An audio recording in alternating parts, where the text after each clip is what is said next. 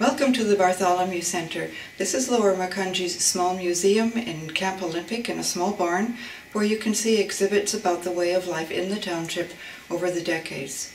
Now we're going to talk about a form of embroidery that you don't see anymore, and rather than look at me, I think you'd like to look at the embroidery itself. It's called Berlin work, and it's made with bright red wools on an even weave canvas, and the reason it's called Berlin work is because the techniques came from Berlin in Germany. Now, the top one is one that was given to the museum before we had a museum. It was given to the Historical Society, and we had to have it restored, and it's not very perfect. The one in the middle is in very much better shape, and that again was a gift to the museum. And the one at the bottom is a photographic copy of a very beautifully restored one. Now these were all done by girls who lived within a half a mile of each other. They undoubtedly knew each other. They possibly went to the same church, and they very probably had the same embroidery teacher because the techniques are very similar, the patterns are very similar, and the teacher would have had books of patterns. That's what differentiates this kind of embroidery from earlier forms. This was inexpensive books that had all kinds of designs, either discrete designs for a whole sampler or just small designs that you could assemble yourself into a designer, came from publishers in Germany, starting in Berlin. Mostly they were women who did it, and the very first one who put together the designs and the wools and the canvas as a package deal was the wife of a publisher who helped her get started. And then it became a cottage industry for women in the area.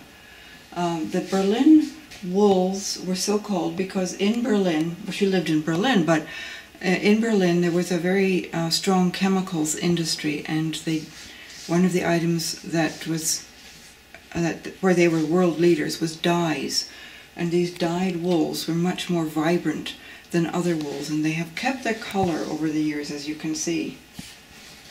They're much more attractive in some ways than silks, which tend to parch out a little bit and don't look so pretty after 100 years or more. Now, girls at the time that these were done, which is the early 19th century, the 1850s, but it started actually earlier than that. By 1840, over 14,000 patterns had been published. So after that was a couple decades after it first started. This is when young girls were all making needlework. Some were making useful needlework, some were also making decorative needlework, just for pleasure. So they would sit, young girls, under 10 sometimes, and the bottom one was only 7 or 8 years old when she completed hers. They would do this as one of the things that you did during daylight hours, because well, it was one way to get out of work, of course.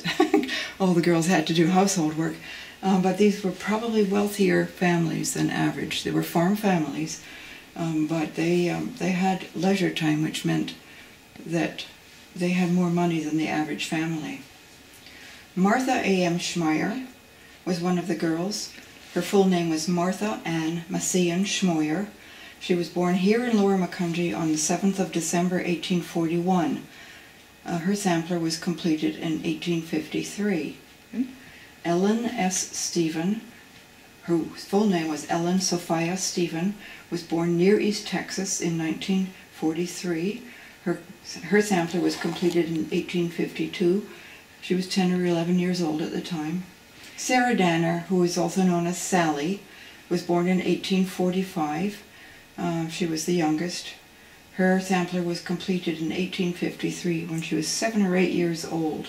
The Danners have long been a very well-known, well-established family in Lower Macungie Township, and it's really nice for us to see an example of the actual handwork of one of the family members. And we encourage you to come to the museum so that you can see these in person and see how vibrant the colors still are and how fine some of the stitching is, so you can admire what your antecedents could do many, many years ago, and many of us could try but wouldn't get the same quality.